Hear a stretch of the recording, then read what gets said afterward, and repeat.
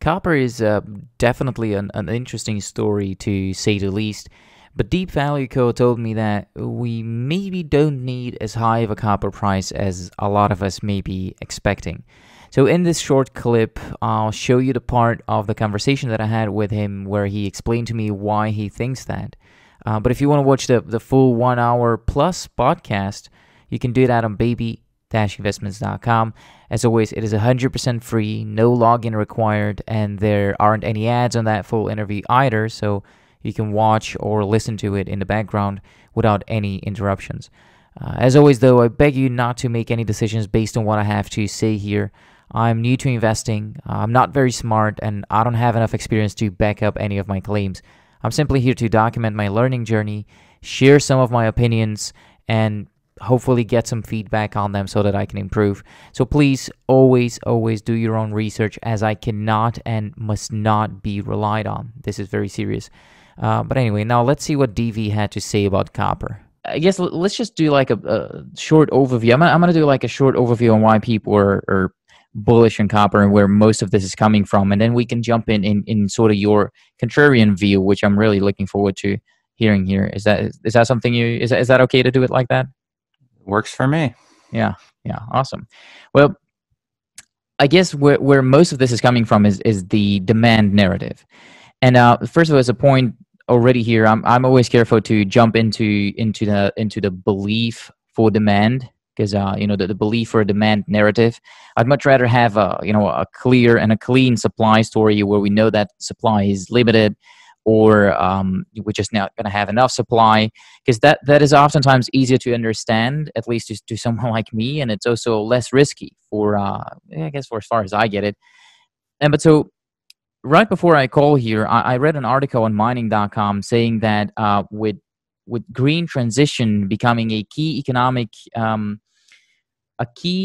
theme for economic development, fancy words here, for the next decade or so, they say. And then they were talking about Fitch Solutions, who apparently forecasts 13% annual growth over the next decade for the demand for copper, right? So, this also sounds like a big demand story over here. But with copper, though, it is also supported by a supply story, which says that we haven't had enough or barely any really mine development over the last decade. So I guess what attracts a lot of people is the fact that supply is very limited, and it's also going to take a while before new supply comes online, right? But we also have this big demand narrative, and for a very strong demand growth over the next decade or even more. So I guess you told me that you don't think it's that simple of a story, and I also think that I might be missing something here, because every person that I speak to is bullish on copper. So what is your view on all of that, DV?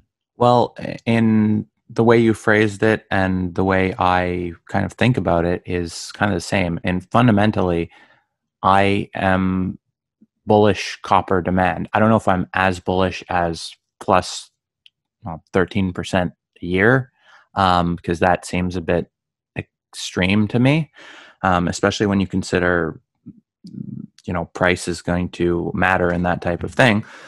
But when we're talking about supply on the copper side, it's not, first of all, it would be much slower than 13%. But if you're talking about a reasonable kind of traditional growth story in copper, well, there is supply. And we have been growing copper supply, and we will continue to, and probably need more. But the question becomes, what price makes sense for that? And for me, you can look at, well, what was the price we had for most of the past decade? And around 250 ish. It's been $2, been $3, but if you go around 250, and that's been getting us a little bit of growth. Arguably not enough growth. So if we're talking about accelerating growth going forward, we need a higher price. Okay. But the price now is closer to 450 than 250. And when we're looking at miners, that means a lot more margin. If you go from 250 to $3, it probably doubles the profits for the miners. So if we're going from 250 to almost 450, that's almost a fourfold increase in the amount of money that the copper miners can then invest in future supply. So the little bit of growth, even by now, if you project forward what this price environment would mean, you get a lot more growth than what you've been getting in the past. And it's not as simple as, okay, here we are, this is all the copper we can produce, and then we're out. Because when you look forward at A, we get new mines, B, there's a lot of investment in copper. I won't go out and say, oh, there's too much investment in copper right now and we're going to have way too much. No, but in a sustained price environment of $4, $4.50, well, if you project that out a longer period of time, you're going to arrive at a point where you get a whole lot more copper than we were at in the past. And meanwhile, if you rewind back to 2018, the utilization rate in copper mines was around 85%.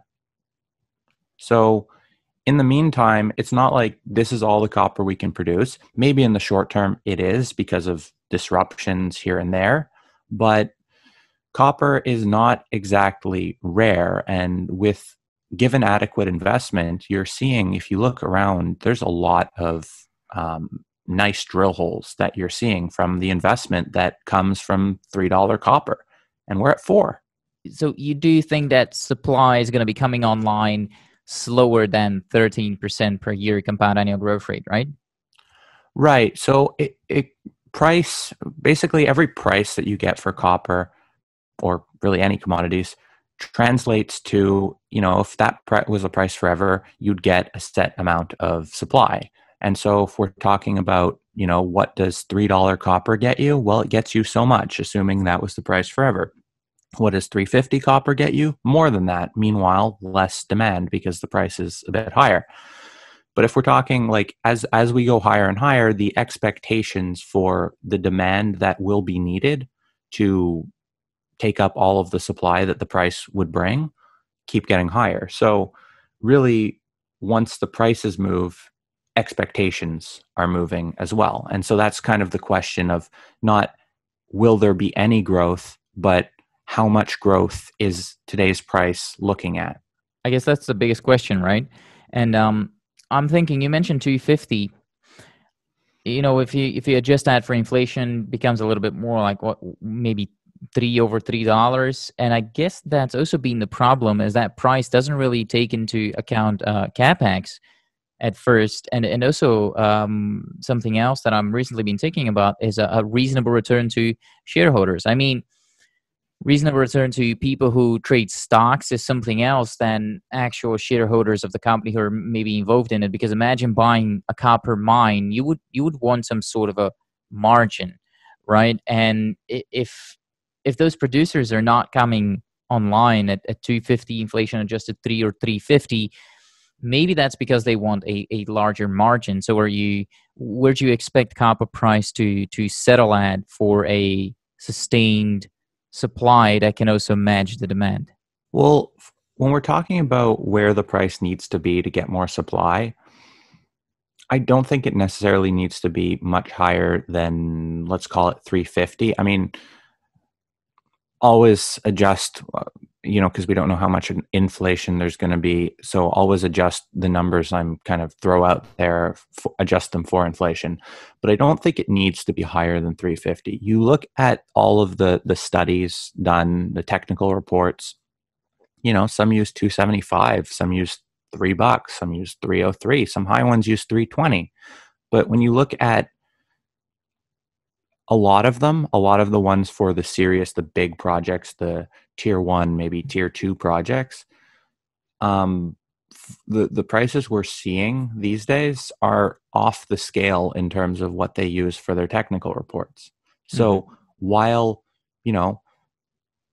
I don't think you need more than $3 or $3.50 to get significantly more supply, it wouldn't shock me. I mean, we're at above $4, and it would not shock me to be above $4 because, as you say, you need the incentive price. You need to account for the risk. You need to account for price overshoots in building the mine. You need to account for inflation. There's all these things, but even including that, I mean, $4, $3.50, because look at, I mean, what I can say is just look at the technical reports that the companies use. They say, okay, $3 copper, we can make billions of dollars. We can have an adequate return, make billions of dollars, and then extend the mine life to make even more money. So I don't think the price needs to be at some of the higher projections that I've seen. Can it go some of the way there? I mean, can it go to $5? I think it can. But can it stay at $5? I don't think it can if we're talking extended periods of time. As someone who recently before COVID actually bought a business, I was really focusing on the margins, and bought an actual physical business. I'm already in the process of selling it, by the way. But long story short, I was looking at the margins, and I guess what will make a very big difference for copper prices is whether the new supply that will be matching that 13% growth in demand will be coming from existing miners, or will it be coming from new miners? Because when I was looking to get into the restaurant business, I wasn't really necessarily looking to get into the restaurant business. I was looking to deploy some of my capital, take a high risk investment because I'm at a young age, and I was looking at different businesses, and I was comparing mostly the profit margins. And so I'm thinking, in order for companies that are not involved in copper to start being involved in copper, start developing mines, maybe buy an exploration project that's closer to a PEA or whatever, they would only jump in if the margins are attractive to them. But the existing companies are not necessarily going to produce copper only if the margins are attractive to them. They're already producing copper, which means that they're already okay with the margins. So I guess the margins matter less to the existing producers than they matter to new producers. So I guess the question here is, where do you think supply is going to be coming from? From the existing miners, or do you think that new miners are going to join the copper space and start producing copper? Well, big question, but the first part of the answer I would go with is we will need new projects eventually. I don't know if next year or whatever, because there is a long lead time in terms of before exploration, development, then construction and production. And so we will need new projects. That is, if we're going to get growth, if we're going to get a lot of growth, we're going to need new projects. Now, we are finding new projects. And I'm not going to say we're finding enough right now, but price sends signals. So if price falls all the way to 3, I think we still get a lot of investment in new early exploration projects. Why? Well, because again, 3 is plenty of, it's traditionally adjusted for inflation, a adequate to high copper price. Not an exciting cycle or anything, but high enough to incentivize production in new mines. Now, the other part is, as you put, once the capex, once the capital is sunk, then it becomes a matter of all-in sustaining or cash costs. And that's when you kind of look at the cost curve in terms of after they because they need to recoup the investment. And then after that, that's what they really have to deal with. So, I mean, the cost curve on purely on that basis, much of it is around 150 to 250 all in sustaining. So that's kind of the off switch, if you will. Let's say we have too much copper, too much production, and the market just says no mass, no more. Mm-hmm. Well, then the price would need to go to find a level that would tell the market to turn off. And so that's traditionally kind of how I look at the downside. Like, what if things go bad? What if, there's no growth, something happens, disaster, economic downturn, something like that? Where would that take copper? Mhm. And that's where you look at the cost curve and you say, okay, well, $2.30, something like that. And, that's what we saw. And if you look at the cost curve, it makes a lot of sense. Whereas 90% on the cost curve. And that's a traditional marker for the downside of copper, Yeah. the 90th percentile in terms of the cost curve. And if you look at the last cycle, and this is something that a lot of people will talk about, like, they'll assume that the last cycle is basically, we're going to see a repeat of that. The 90th percentile on the cost curve in the last cycle went from 80 cents to around $2.50. Costs rocketed. Why? Well, a whole bunch of reasons. Just inflation. There was commodity prices going up, so inputs were going up. But since then, it's actually lower. The cost has come down. Why? Because of investment, because the higher price mines were shutting down. But really, if you look at the demand growth story, last time there was supply growth with it. But the reason that the price has stayed in the top range is because costs are significantly higher than they were in, the period from the 80s to 2000. Because really, if you look at before the last super boom, prices went nowhere for 20, 30 years. Hmm.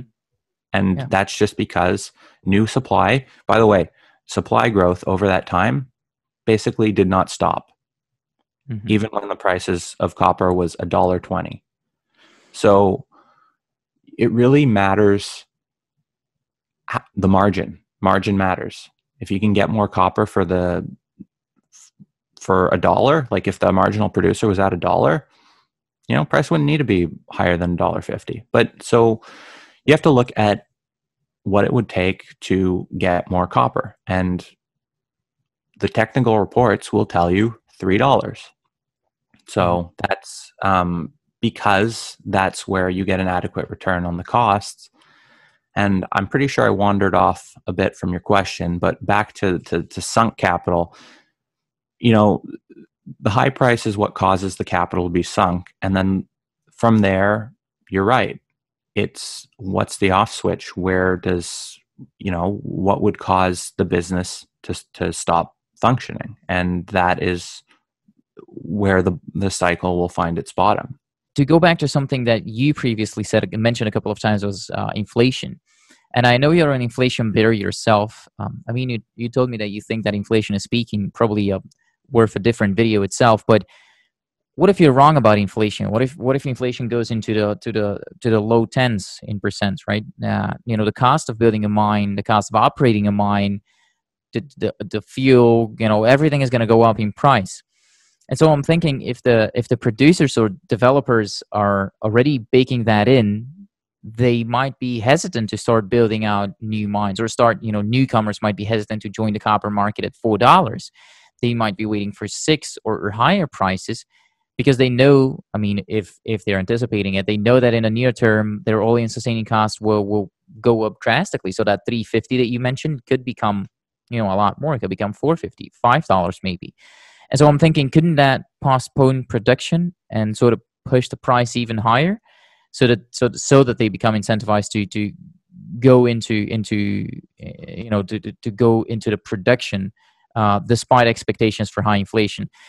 So just in general, yeah, what do you think? Where are you baking inflation in all of this?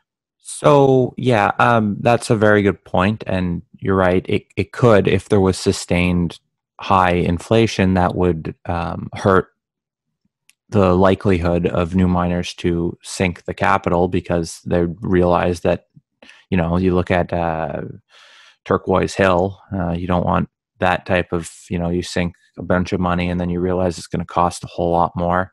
I mean, that's common, but that one particularly is technical mess more than inflation. But you're very accurate. There are often costs end up being higher, more capital is needed, and this is worse when there's higher inflation.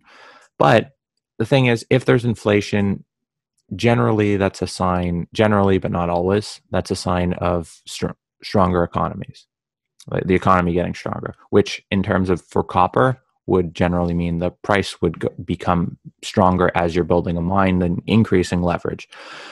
But you can also, I mean, there's also abilities to hedge to varying degrees. Mhm. So overall, you talk about costs going up, and that's why I said before, all of the numbers I shoot out are inflation adjusted. So if there's a lot of inflation, they'd go higher. If there's deflation, which is unlikely in the strictest sense, they would go lower.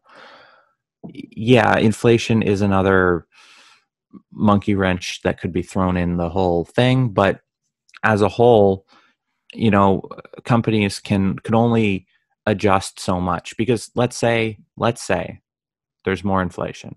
Let's say it takes 3 years to build a mine. Let's say 10% inflation. This is very aggressive. Um, well, $3 copper becomes $3.30 in 1 year, and so Yeah. I mean, again, as long as the entire cost curve is moving, it's a tricky question, and there's no simple answer for that. I mean, Hmm. in terms of adjusting for inflation. Yeah, I think also there's also the thesis about the deposits that were gonna get developed, that were gonna get easily developed. They are already developed. The ones that are left to be developed, they're challenged in one way or another. I mean, look at Oracle. They've been in a legal battle for 10 years. So how long does it take to develop a mine? Well, you can say 3 years because that's the labor that you need to build it out. But what if it's like a really challenged deposit in a really challenged jurisdiction where political situations are changing and so on and so forth, and so the price moves, and then I guess that could also slow down the supply of copper, right? Yes, that's very, very, very true, and that's always why I kind of look at price from a very long term perspective, and I say, like, if the price is here forever, or for 10 years, or for 20 years, or whatever, you'd get the supply, because in the short term, there's disruptions, there's transport disruptions, there's permitting, there's tons and tons of issues on the individual company side. Um, but when you take the price longer term, and that's why, right now, even though the utilization rate isn't even 100%, and there's new mines being built, we're still seeing prices almost like 30-40% above the cost curve, because there's disruptions. But over the longer term, there are more mines that can get built with, because eventually, presumably, some of those mines will be permitted. Eventually, some will get through the legal issues. So, it's kind of a funnel in terms of what actually gets to production versus where can a drill be put in the ground. There's Hmm. tons of drills put in the ground. Many don't find anything. Some do. And then, there's the next issues. Hmm. And Yeah. so, you're very right with, in terms of certain deposits will have issues, Hmm. but at the same time, that's one point on the supply side, but price is the driver in the end. That's true. No, that's very true.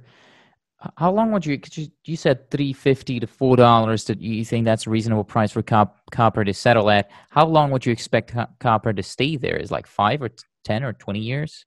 Well, prices in general and commodity prices staying at one point is always a bit of a impossibility, just in terms of, there's always changes in expectations, and so it never stays. But how long could we have a higher price environment? Well, 5 years not off the table. I mean, a sustained higher price environment. But what that could mean is, price goes to 270, then price goes to 350, then 270, then $4, then $3. That would fit the bill Yeah. for me because that's higher prices. And so none of that, at no part of that was the price staying in in a spot, just because that's generally not what prices do. But in terms of, yeah, that could last an extended period of time until you get the capital sunk, and then it's over. Mhm. Unfortunately, that's how it works. Just in terms of, once too much money is spent, it's over. So from here on, me and DV talked about like kind of like his strategy on copper. His copper stocks, if he owns any or doesn't. I mean, we're about to see when he plans to buy, when he plans to sell, what he's buying, what he's selling, and so on and so forth. And he even also commented on the copper stocks that I have on my watch list. So if you want to watch and or listen to the full interview, again, please visit baby-investments.com, 100% free, and you find the full podcast on there. And even if you're interested in copper and for any reason want to see what stocks I'm watching, you can find that on the website as well. But please understand that I'm very early in my learning journey, and there will be many flaws in what I do, including in the stocks that I watch. Okay, but yeah, I have my copper watch list up on a website, and I also publish copper-related content like videos, other podcasts, articles, and news that I read, and it generally gets updated daily. I'd say daily. So yeah, thank you for being here. Your support really means a lot.